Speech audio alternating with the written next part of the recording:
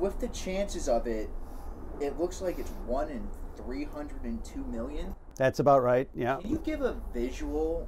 Oh, I have lots of those. I mean, one thing to start is that's about the population of the country. So imagine that every man, woman, and child in the country has a little envelope in front of them. And one of those envelopes has the golden ticket.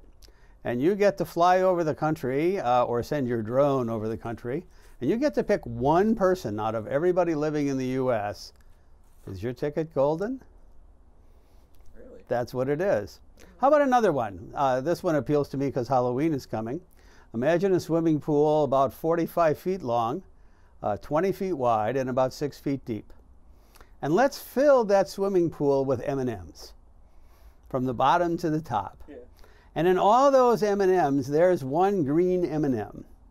And for your $2, we put a piece of masking tape over your mouth and a blindfold over your eyes. And we throw you in that swimming pool. And you get to swim around to your heart's content. And you get to grab one M&M. And we climb out. Got the green one? Those are your odds. For the basketball enthusiasts, if I started to fill the Rose Garden with basketballs, or the Moda Center now, I mean with basketballs, okay. Think of them falling from the sky and just piling up in the court.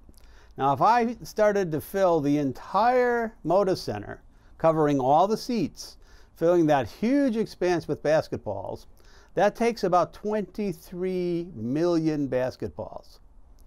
So imagine 13 Moda Centers, all filled with basketballs.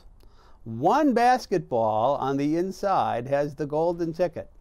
You get to decide out of all those basketballs which one it is. Got the golden one?